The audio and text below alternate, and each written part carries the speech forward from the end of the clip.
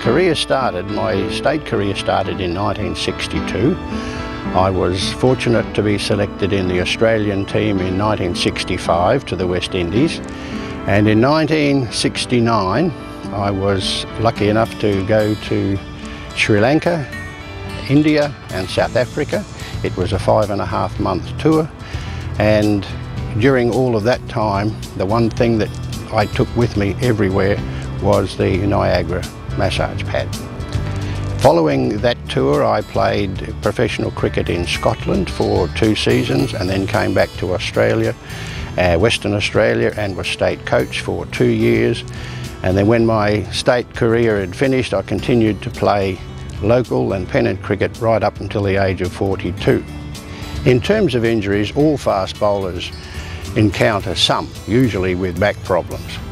Mine weren't substantial in that area, but I had one as a result of a football injury on my left knee, and because that was the leg that I used to put down first when I bowled, it was under some strain, and I was very fortunate, most fortunate indeed, to be able to be the very first person in Australia to have a demonstration of the Niagara pad. The demonstration that I had in 1969 in our change rooms, which are quite different from what we see here at the moment in the WACA, involved sitting on the pad for 20 minutes during the lunch break.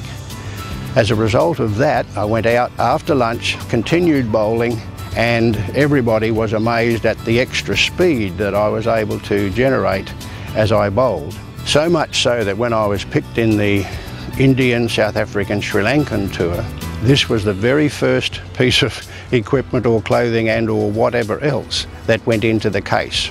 Since that day, I have never stopped using Niagara.